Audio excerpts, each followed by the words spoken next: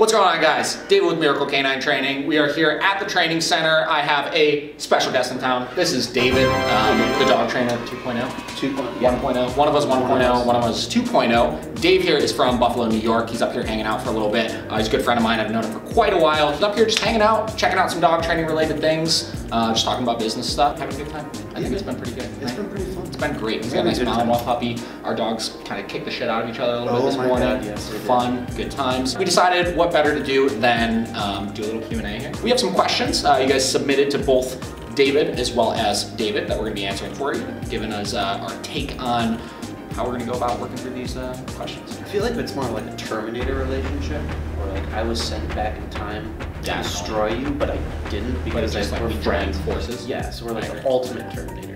For sure. So we're going to get into the questions. Question number 1 from RTD3321. So, my meathead Clifford here catches on pretty quickly. I have 2 questions. You're cheating. What's the most effective training for basic commands? He seems completely oblivious to lay down. 2, he is terrified of car rides. Is there a method to make a dog more comfortable with a car ride? So, Dave, I'm gonna let you jump into this. Do you wanna start with the most effective training for teaching basic commands? It sounds like this person needs more help with the down. I would agree. I believe I know exactly who this is. I believe it's Brian and Clifford. I know Clifford, big brown pitty, cool dude. So the way I would like to approach that with him is I would like to start Clifford luring for food. Right? I want to lure him into the down with some food first, so then he can get some basic muscle memory. Then I'm going to add some leash pressure, so he understands that I'm not suggesting he lay down when I tell him to lay down. And then he is on remote collar, so then I would like to layer in the remote collar, so then we don't have to get up and use the leash all the time to make Clifford lay down. That's kind of the series I like to approach the basic obedience, and especially with this dog, he's a little bit, he's nervous with new people, sure, and he has lunged at people, so it's actually going to be a little bit of fun because I personally cannot handle the dog. And I don't mean like I can't train the dog, but I mean I physically can't get too close to him. Sure, in okay, that space yeah. Because I can't put that spatial pressure on him, otherwise he'll go after me. Sure. And we've done a few lessons, it's been going really well, and he has not gone after me, so I'd like to keep that. So that's actually more of a challenge than I think to try and explain to someone how to lure the dog without actually physically showing them how to lure the dog. Yeah, most certainly. So, and from more of a broad spectrum here with something like this, you know, as far as, you know, getting into like the most effective training for basic commands and stuff like that, I like to tell my clients a lot that dog training in general, like at least effective dog training in general, means having as many means of communication as possible. So those means of communication could be food luring, like you had suggested. It could be leash pressure, the understanding of moving with the leash into basic positions and, you know, more of a non-verbal, physical kind of communication like that. There could be remote collar communication, there could be spatial pressure communication, and the more of those that we have established with our dog, the easier it tends to be able to introduce things. So some dogs are plenty food motivated enough where you could teach it down and get them into that position and get them understanding that position very, very simply, right? Like it doesn't take much effort, you can get them slamming into it and stuff like that.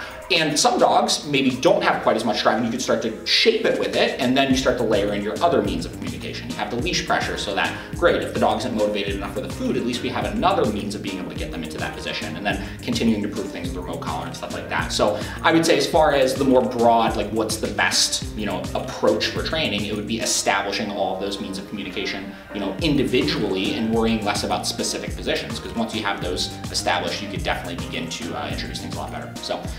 Yeah, no, I mean, that sounds like the way that I would go about with it. It sounds like if you've already been doing a lot of food luring and stuff like that, the next step would be adding that leash pressure into it and doing it in just kind of a slow, methodical, like non-confrontational way to not put too much pressure on the dog. So, part 2 of it, being terrified of car rides. I know personally I deal with a lot of dogs that have car issues and have you know, had some fairly good success with it. My question would be, as far as terrified of car rides, is he getting car sick? Is he just getting anxious in the car? Is he getting reactive in the car? And that would boil down to a couple of things. I think that car sickness in general, from a medical standpoint, if you have a dog that's like constantly throwing up in the car, a lot of times can be very difficult to kind of inhibit, because again, it's more of like, you know, if you get motion sickness, I hate roller coasters, right? So if I go on one, like I'm inevitably going to puke my brains out. If I'm on the subway, I have to face the same way as the train. I cannot be sideways. Exactly. If I'm sideways, game over. So some dogs, if it is more of a medical condition like that, I've found that just eliminating the motion, like stopping their ability from being able to pace around and stuff like that by enforcing, say, like a down in the car or a sit in the car or something like that, could help get you at least some of the way. If they're very serious, maybe not all the way, but it could help get you at least a little bit of leverage. If they're just getting anxious, I think adding that structure, that obedience and stuff like that into the mix while in the car can definitely help get you over the rest of the hurdle as well. Yeah, I tend to recommend people use crates in their car if it's a possibility. Definitely. So if you've got a larger SUV, that's one way to easily eliminate that motion. Yeah, because the dog's going window to window, right? He's jacked up because there's people, this, that, and the other thing. And he's just working himself up, potentially causing motion sickness. But then another question I would ask is, where do you normally go with your dog when you get in the car? This is a good point as well. Yeah. Most people throw their dog in the car, and where do they go? The vet, right? Yeah. What's at the vet? Yeah. Needles, people handling me, thermometers in your butt. It's just not a pleasant experience. Or the contrary, in my case, so with Vinny, because most of my training that I did with him at a young age was in fields and in parks and stuff, he has an immediate association where if we roll into the park in the car, his anxiety definitely starts to build, not from a sense of like being afraid of something or whatever, but just being excited, because usually there's a lot of high arousal stuff going on there. Absolutely. So being aware of, again, like, you know, is there something that could possibly be causing that through like just an association with a place? Yeah, no, that's a really good point as well. So I'd tell you, Ryan, put Clifford in the car, drive around the block, go home. Pay the man. This is provided he's not being sick in the car, right? Yeah. If he's just terrified of the car, right? Make him eat some dinner in the car. Right? Hop in the car, here's your dinner. You want to eat your dinner? Let's do it in the car, man.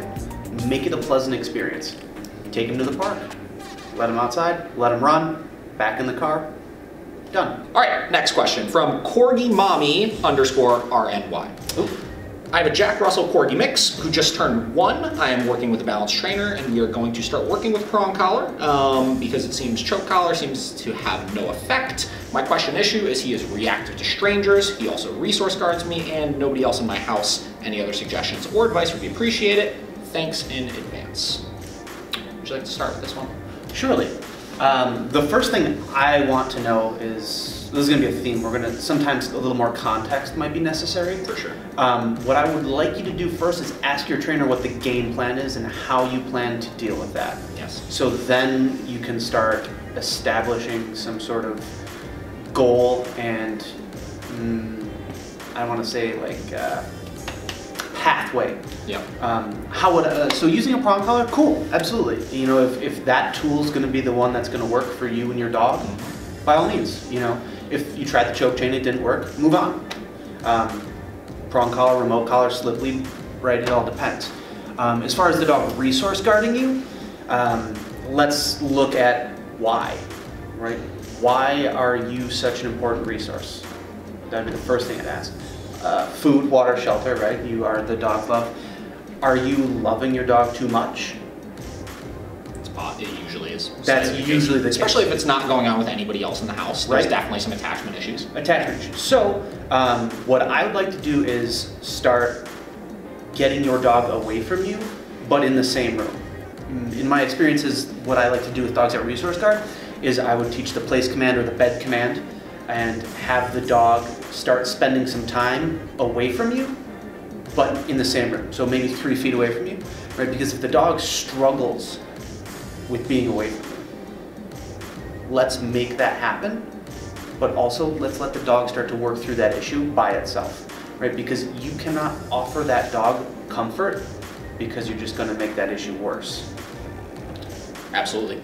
I would say with that, for both ends of the spectrum, one thing that I always tell everybody in my lessons, whether they're having behavioral issues or not with their dog, is start monitoring the attention that you're giving your dog, right? Start monitoring, are you trying to console your dog too much? How much are you petting your dog? Things like that. And ultimately dictating who is in charge of these social interactions. Because I know from experience, a lot of my clients have dogs that are very, very good at giving them obedience commands. So what I mean by that is, how many times does your dog come up to you and stick their head under your hand a little bit, and then you kind of just offer a little scratch? Because that's no different. I'm not anti-pet your dogs or anything, but that's no different than you telling them sit and them complying with that. They're just telling you, hey, pet me, right? So start being aware of every time you physically interact with your dog, who's in charge of that social interaction, and also start trying to go extended periods of time without petting your dog, almost as a social experiment for yourself, right? Can you go 30 minutes without touching your dog, right? Because a lot of people, as dumb as it sounds, cannot do that. It's almost subconscious. Absolutely. Right? They do it and they don't even realize it. There's times I'm doing a lesson and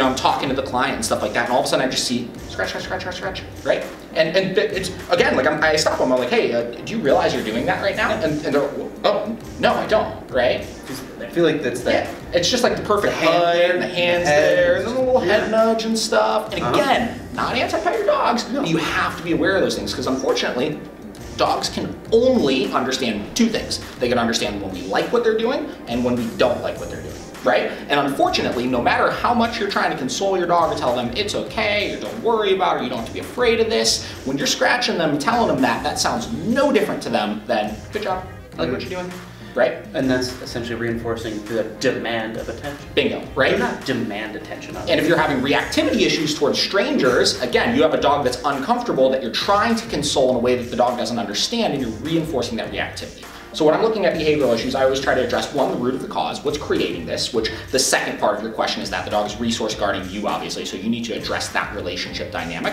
And then the second part is training the dog, right? Absolutely. The second part is going in and dissecting, okay, cool, how do I actually stop this reactivity?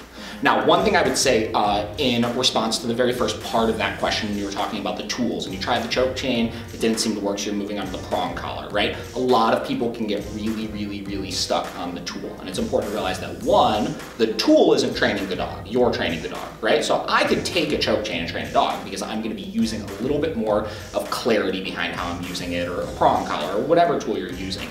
But one thing I found from experience, because reactivity is probably the single most common thing that I get dogs coming to my facility for that have been to 2 other trainers, 3 other trainers, stuff like that, and they just can't get a handle on it because we're getting too caught up on those tools, as opposed to understanding, 1, the reason why the dog is doing it, and 2, how do you influence that dog's behavior in a way that it's important to the dog, right? Because for some dogs, the e-collar isn't the correct tool for reactivity. For some dogs, the prong collar isn't the correct tool for reactivity. And one thing I found is that you have 2 types of dogs when it comes to reactivity. You have a dog that is more mentally dominant or more physically dominant. And what happens then is you have a dog that's mentally dominant, but usually a little bit more physically submissive, which means that something physical can interrupt that behavior. So say an e-collar, say a prong collar, something that gives more of a physical correction can snap them out of it more easily. Then you have the dogs on the contrary that I'm sure you've seen, that you can hit them over the head with a 2x4 and they're not gonna care, right? They're a little bit more kind of just like, bullheaded, in their ways, stuff like that dogs. And those are the dogs where sometimes physical things like e-collar corrections and stuff like that can actually amp the dog up more, right? We see that time and time again. People will say, oh, I corrected my dog with the e-collar and they got more reactive.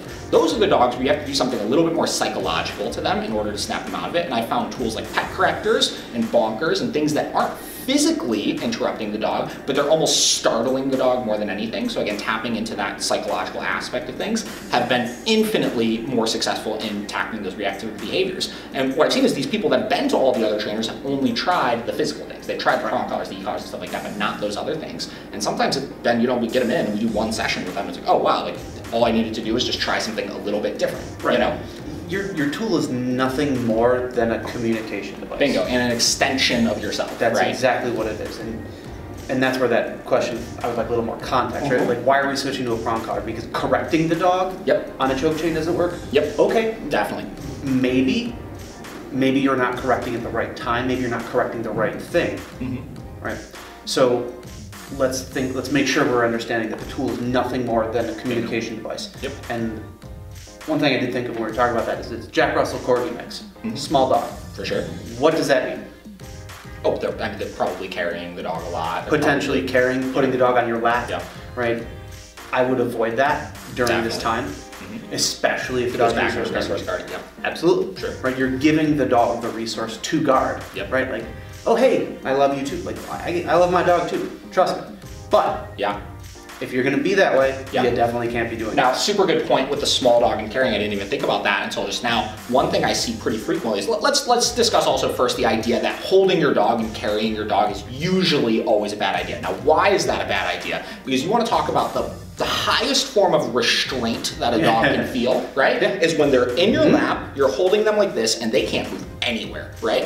One of them, it's crazy, we get small dogs in that are reactive, and what happens is a lot of times when I tell the owner, stop putting the dog in your lap, the dog stops reacting because they don't feel so restrained anymore. It can leave. Exactly. You don't like they it? can go away, they can move this way, they do whatever they Beautiful. want to do, right? Great. So that's a really good point also. I just wanted to kind of touch on that as well. So Cool. Well, hopefully that helps. all right, got a question here from Pets We've Met 614. This question is, any tips for integrating a new dog into the pack, especially if there is a big age difference or energy level difference?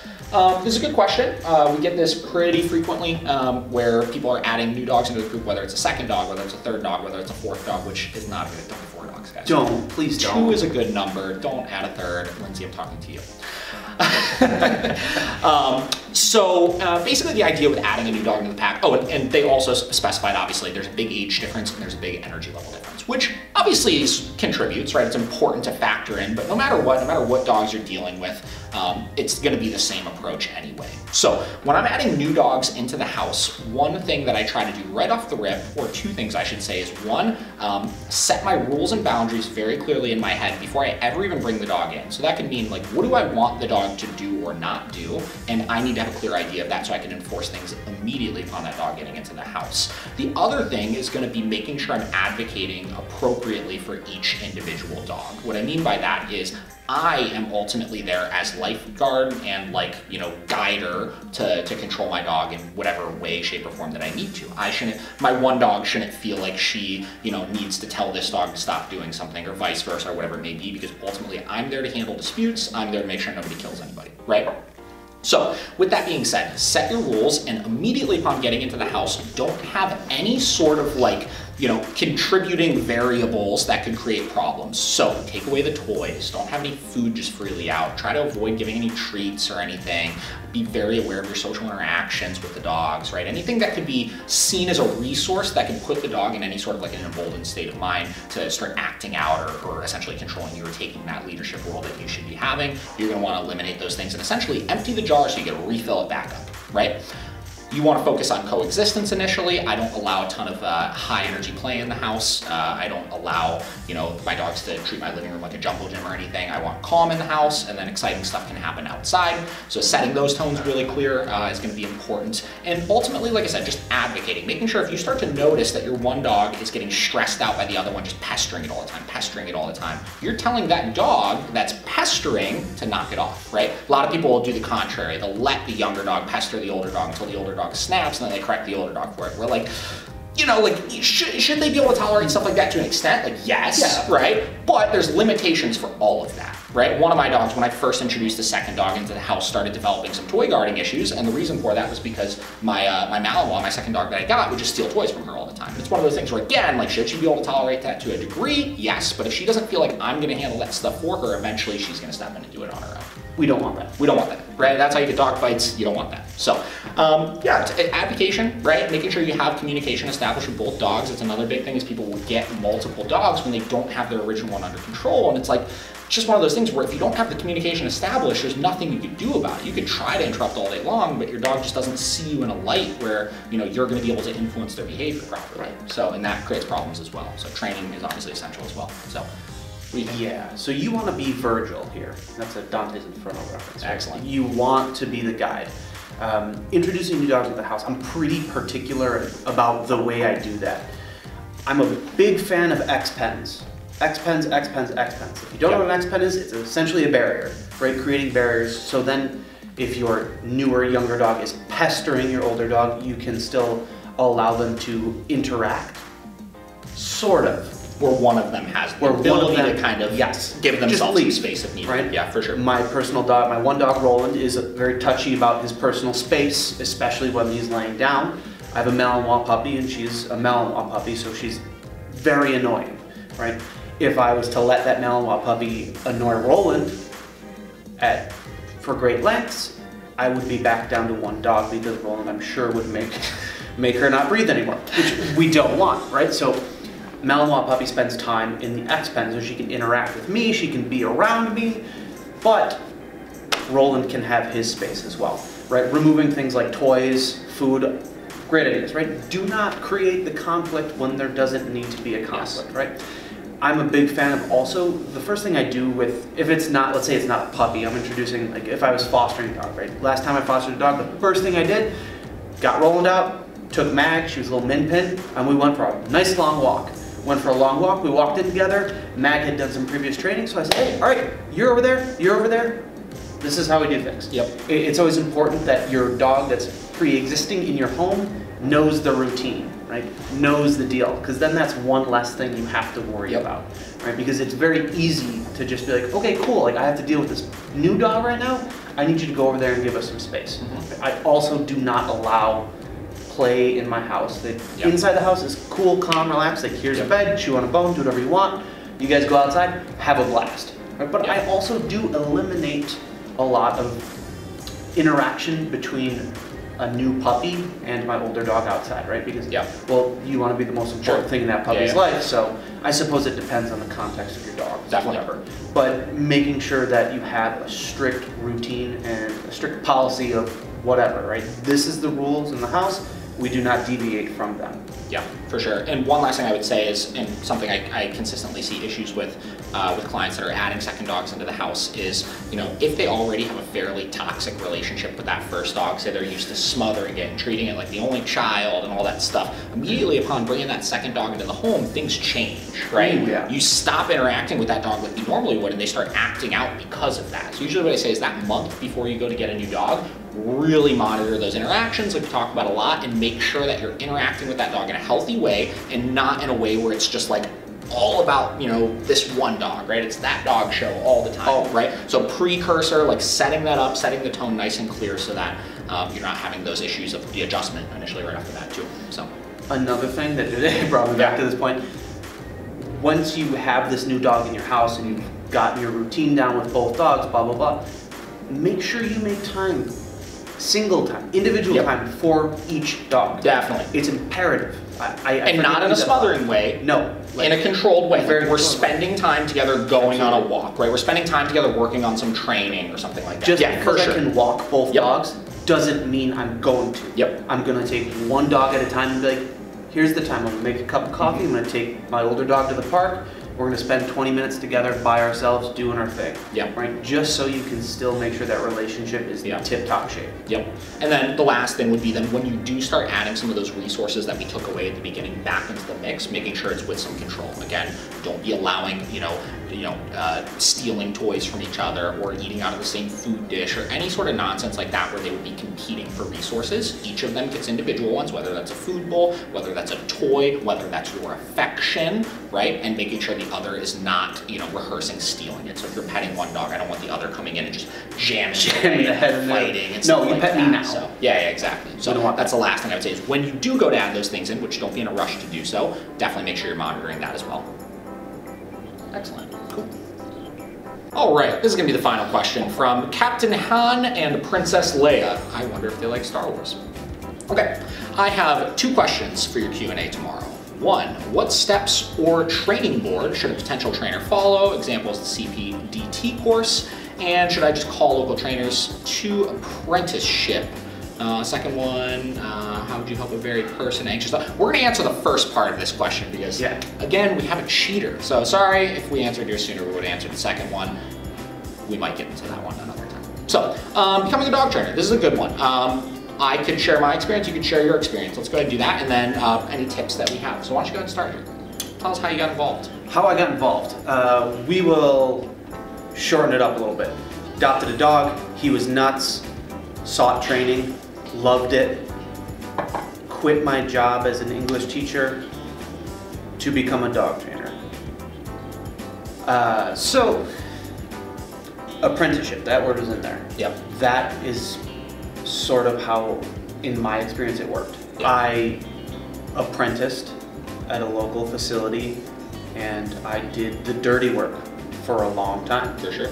Right? I did the dirty work, and I learned, and I observed. One tip I can tell you is to ask questions, ask a lot of questions, but not right away. Observe, right? The person who's sitting there silently is the one who's picking up all that information. So one thing I did a lot of was sweeping and mopping, but while I swept and I mopped, I watched and I listened, right? I learned, and then I asked why. And then some circumstances allowed me to start participating in lessons a little bit more, right? You have to have that passion to want to work, because an apprenticeship generally implies that you're not being paid. Yeah, definitely. So nothing, Yeah. nothing feels better than cleaning up diarrhea at Yep. 7 in the morning, knowing you're not gonna get paid Yep. to do it. But as far as certifications now, well, we'll get back to the certification part. Come on. Yeah, so my experience is really similar. Like, I got a dog, I didn't know anything about dogs, I never had one growing up or anything, and I wanted to learn about it. So I started working with a couple of different local trainers in the area. I found somebody that I started working for, and same deal. I ate shit for like a couple of, I don't know, like 6 months or so, Yeah. probably, while I wasn't doing anything except just hanging out and being around people that were doing good training. Now, I have a fairly obsessive personality, so when I get involved in something, I get heavily involved in it, and I want to learn everything about it. So same deal, observing, paying attention to things, starting to try to integrate myself in places where other people didn't necessarily want to, and just, again, continuously exposing myself. And one thing I see a lot of people lack is the willingness to be able to go through those stages to get in a position to even learn about it, right? Absolutely. I took a massive pay cut to work for this dog trainer for a little bit, where, like I was doing terrible work. There was no guarantee I was going to be a dog trainer or anything, but I needed to be around it, right? Yes, absolutely. In addition to that, I would say while you're observing, while you're learning, taking everything with a grain of salt as well. So there are so many philosophies out there on dog training, and unfortunately, people can get very caught on either this one is totally right or this one is totally incorrect on both ends of the spectrum, right? That could be, some of the bigger name dog trainers out there that are doing, balance training and stuff like that, and people seeing that as like the only way versus, the positive only trainers who may not be doing as good of work, but maybe are excelling in other areas, right? So just learning as much as you can about all of them, and then experimenting with all of it, and only making a judgment on them after you've had a chance to thoroughly experiment with all of that stuff yourself. Right? Yeah, and that could be with your personal dogs, that could be with if you have friends that have dogs, that could be go to the local shelter and get a dog and just try to train it, right? You have to get hands-on with the dogs, whether that means, again, apprenticing or working for somebody, whether that means you just figuring this stuff out on your own, which I would say that, I was able to, even with working with this person, I was able to reach out to a lot of other people and watch videos and watch DVDs and read books and stuff like that, and try a lot of that stuff on my own and get a lot of really great ideas from it. There's also really fantastic seminars out there that you could find, but the big thing is learn everything you can about everybody, right? Don't cancel anything out because everybody has something to teach you. Even some of the trainers out there that I do not think are doing very good work, there are things that I've learned from them, right?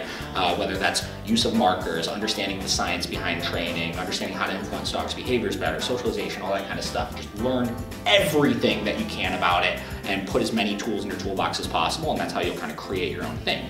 Now, like you were saying, with certifications, right? The problem with certifications is there's no nationally recognized dog training certification, right? So there are some out there, like you could do the CBDT test and like be a certified professional dog trainer and stuff like that, but who's saying that that's the certification that you need? There's nobody saying it. That's no different than if you came and chatted with me or apprenticed with me. I could write you a certificate saying you are certified to train, Miracle Canine Training System, right? But how much water does that hold? Well, it holds as much water as people know who I am, I guess, right? Yeah, exactly. And there's so many people out there that are giving these certifications out, and again, like it's good in the sense of like, you're learning, but like once you have that certification, it gets very easy to again fall into that trap of this is the only way, Absolutely. right? And then you start limiting yourself mentally a little bit and you stop learning. So You're adhering to a system, which exactly. There's no such thing as a perfect system. Yeah. There's not, right? Definitely. Don Sullivan's perfect dog system. Yeah. Man, it's not perfect. Look at those dogs. They look terrified. Yeah. And any place that tells you you need to wear gloves to train your dog, I'm going to stay away from that. But just in general, yeah. it's, you know, it's one of those things where there's just so many different ways out there that there's nobody, unfortunately, there's no way that you can put a certification on it, right?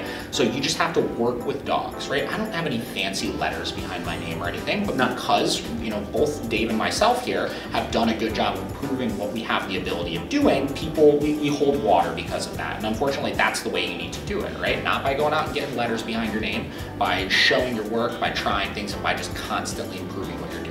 I've been doing this for a long time, Dave's been doing this for a long time, and I'm still every day trying new things. I'm still every day changing my programs. I'm still every day, you know, having my clients do different things. And you know, it's one of those things where I will continue to do that to make sure I'm continuously pushing the boundaries of what I can do and what I can keep learning. So, yep. Reach out on social media. That's a good one. One thing I've learned, I'm not the most social human being in person. I get nervous, right, if I was gonna ask somebody a question in real life, right? It's way easier for me to type a message via Facebook. Example, if I have a question regarding some exercise that Michael Ellis performs on a DVD or something, you'd be surprised how easy it is to just simply email the Michael Ellis School and get a response. It's not difficult. Yeah. Right. Reach out to those people. One thing I do suggest, and I'm not advertising for anything in general, but Learbird's online courses are great resources. Super great. For learning. I did a lot of those. I've done a ton of them, and they're amazing. Yep. As far as the certifications go, again, I don't have fancy letters after my name. I have a master's degree in English education, which again holds. My English is terrible if you've ever read any of my posts. I can read books and discuss them with you and write poems, but the letters are essentially that, right? I have a bunch of certificates that I keep in a cardboard envelope that mean literally nothing. You can spend a lot of money. What was it, ACB or ABC? ABC, yeah. Right? That's again, it's only going to get you so far. It's a lot of money for a lot of nothing, right? Because at the end of the day, how much weight does that hold? Now, one thing that I did do a lot of early when I first started my first business with dog training is I did pay for a ton of phone consultations with trainers. So I tried to reach out to a lot of trainers that I respected and paid them to talk to them on the phone for an hour and ask them as many questions as possible. Because one thing that a lot of people also won't have the opportunity of is we got very lucky with getting involved with people that allowed us to work for them. We got paid something at least for it, right? May I interrupt you for a Yeah, second? absolutely. I was incredibly annoying about wanting to become a dog for sure. trainer. Yeah, like yeah. if you want, do you want to know how annoying I am? Go look up the Barefoot Dog Trainer and ask him how annoying I was. I would show up at his house and be like, dude, let's train dogs. Yeah. Let's do this now. Yeah, Let's do this now. Be obnoxious. Yeah. Sorry. No, that's okay. But like a lot of people don't have the opportunity to be able to work for a facility and get that essentially like free training. So you have to be willing to also pay a little bit for it. And that's where, you know, instead of paying a large sum of money to get the certification, which some of those could be thousands of dollars, it's one of those things where I would rather that you spend your money more diverse and buy more books, buy phone consultations, go to seminars, which may only cost you a couple $100s as opposed to a couple $1,000s, and you'll get more information from more people and have more things to be able to experiment then in the long term. So. Yeah, I would agree with that. That's the best money I've ever spent has been on seminars, books. Yep. You know, I'm not huge on dog training instructional books as much as I am keen on reading books by dog people. Yeah. Donald McCaig, McCaig. Incredible books, incredible author. They're not training instructional books at all. They're not about dog training at all. They're about a man's relationship with his border collies. Look those books up. They're incredible. Definitely. But yeah, you gotta just kind of figure it out, right? You gotta learn as much as you can from as many different people and experiment with all of that as you can, and then hopefully you'll kind of get lucky and be able to connect yourself with somebody that'll be able to hands-on instruct you more. But you gotta just get hands-on with dogs and just keep learning. Shadow programs. Shadow programs. Shadow programs. A lot of trainers offer shadow programs. Those are incredibly valuable. Having been a part of a few of them, not shadowing myself, but being an employee at a facility that had shadows. While it seems overwhelming, you will learn a ton. Definitely. Because that's how you can get hands-on work. Yep, for sure. So, hope that helps. Yeah, just keep learning. So, if you guys liked it, this is Dave's takes on dog training related things. We try to answer your questions, we talk about Dave things, and give you your insight onto all of these things. So, you got anything else to say? What's going on in your dog training life right now? Learning, training, having fun. You know, it's the same old, but the same old is good. Yeah, You know, for well, sure. I took a little trip out here to Cleveland, did the Q&A with you. That's pretty cool. Talking dog stuff. Super fun. You know, Times. talk about Skynet later, and all that good stuff. Definitely. But, you know, guys, thanks for your questions. It means a lot to me personally, and I'm sure it means a lot to Dave as well, that Yep. you took the time to just direct message us your questions, because I'm always happy to answer your questions. Yep, definitely. So, if you're ever in Buffalo, need dog training help, The Art of Dog, you can find him on Facebook, Instagram, websites, all that good Website stuff. is buffalocanine.com, Buffalocanine.com. not The Art of Dog. You'll get a weird site that's not cool. And then obviously I'm out here in Cleveland if you guys ever need anything, and hope you guys like this. I'm gonna try to get back into the Q&As. I used to do a lot of them, haven't really done them in a little while. So hope you guys enjoyed it. Keep submitting your questions when you see them, and I will keep answering them.